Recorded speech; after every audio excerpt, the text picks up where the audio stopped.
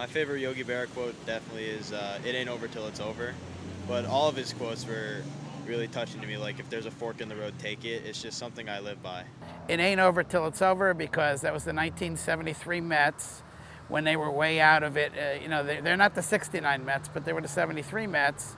And he came up with that quote, and then he's just had quite a few other ones, you know, like when you get to a fork in the road, take it, and don't go to the restaurants because it's too crowded, things like that. And he just had such crazy quotes, but he was a character. And the time we met him, he was so funny. I mean, he makes people laugh, or he made people laugh, and I had to just come today because I just saw the news when I woke up this morning, and it was very sad, you know.